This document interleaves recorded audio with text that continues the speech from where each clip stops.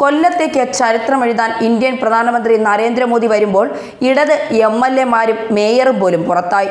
കൊല്ലം bypass ഉദ്ഘാടനം ഇന്ന് പ്രധാനമന്ത്രി നരേന്ദ്രമോദി നിർവഹിക്കുമ്പോൾ ഇടതുമുന്നണിയിലെ നിരവധി നേതാക്കൾക്ക് ചടങ്ങിൽ ക്ഷണമില്ല. ബൈപ്പാസ് കടന്നുപോകുന്ന മണ്ഡലങ്ങളാണ് ഇരവിപുരവും ചവറയും.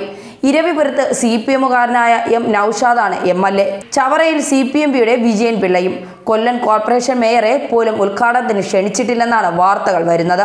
അതായത് കണ്ണൂർ വിമാനത്താവളത്തിന്റെ ഉദ്ഘാടനത്തിന് മുൻ മുഖ്യമന്ത്രിമാരായ ഉമ്മൻചാണ്ടിയെയും അച്യുതാനന്ദനെയും AK ആന്റണിയെയും ഒക്കെ എങ്ങനെ വെട്ടിമാറ്റിയോ അതേ വെട്ടിമാറ്റൽ ഇപ്പോൾ ഇടത് നേതാക്കൾക്ക് കൊല്ലത്ത് കിട്ടിയിരിക്കുന്നു.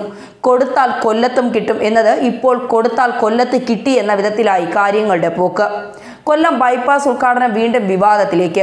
ഫെബ്രുവരി 2-ന് മുഖ്യമന്ത്രി ഉദ്ഘാടനം ചെയ്യുമെന്നായിരുന്നു ആദ്യം അറിയിച്ചിരുന്നത്.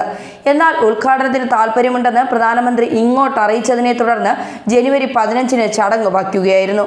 തുടർന്ന് പരിപാടിയുടെ അന്തിമ ലിസ്റ്റ് തയ്യാറാക്കിയതും ആവശ്യമായ മാറ്റങ്ങൾ വരുത്തിയതും പ്രധാനമന്ത്രിയുടെ ഓഫീസായിരുന്നു.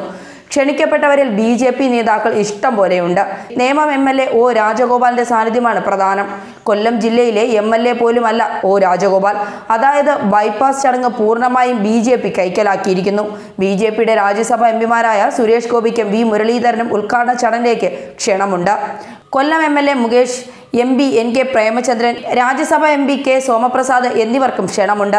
സംസ്ഥാന സർക്കാർ ഉദ്ഘാടനം നിശ്ചയിച്ചപ്പോൾ അതിൽ മാറ്റങ്ങൾ വരുത്തിയ നീക്കം വന്നത് പ്രധാനമന്ത്രിയുടെ ഓഫീസിൽ നിന്ന് തന്നെയാണ്. ഇതോടെ കേരളത്തിൽ വനിതാ മതിൽ വരെ പണിത് വെന്നിക്കൊടി പാറിച്ച ഇടത് സർക്കാർ കൊല്ലത്ത് മോദിക്ക് മുന്നിൽ എതിരില്ലാതെ നിരുപാധികം വഴങ്ങേണ്ടി വരികയായിരുന്നു. ന്യൂസ് ഡെസ്ക് കർമ്മ ന്യൂസ്.